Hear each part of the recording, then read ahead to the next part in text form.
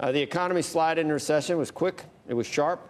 But as activity starts to pick up, investors are asking how the post-shutdown recovery might compare to the upswing after the financial crisis. Steve Liesman joins us now with more. Good morning, Steve.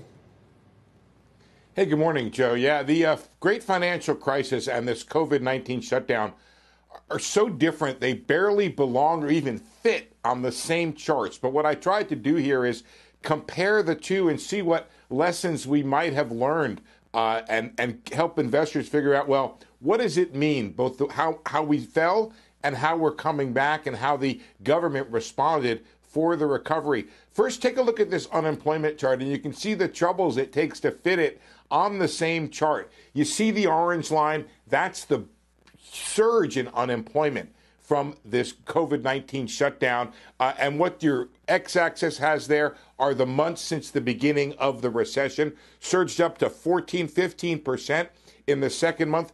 And that might have been the peak. We don't know yet. But if it was a much faster peak. Then you can see the blue line. That's the great financial crisis. It took us 22 months until unemployment peaked. And I will also tell you it took 7 years before we got back to that 5% where we started. And part of that may be, well, take a look at how the Federal Reserve responded. The Fed came in very quickly with lots and lots of money. This is months since the recession. The 0 month is the start of the recession. $3 trillion extra already by the fourth month.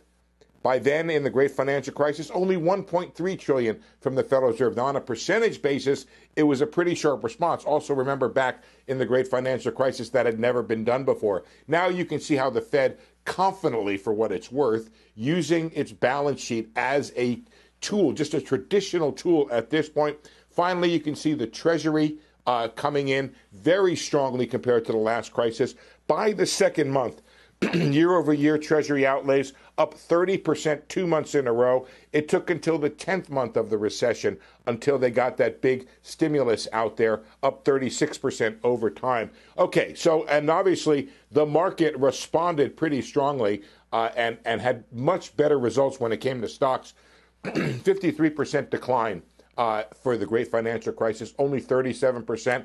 And if that March low was the low, well, it hit that low much faster than it did the last time around. 17 months till we hit that low. All right, what are the lessons here? Well, it sure helps to know what you're dealing with and how quickly you're dealing with it. Remember, there was lots of talk back in 08, 09 that, hey, what was this as bad as we thought? It took time for that to sink in. You have bipartisan support for aid right now, and I think the lesson is act early, act often, act in force, and act without doubt.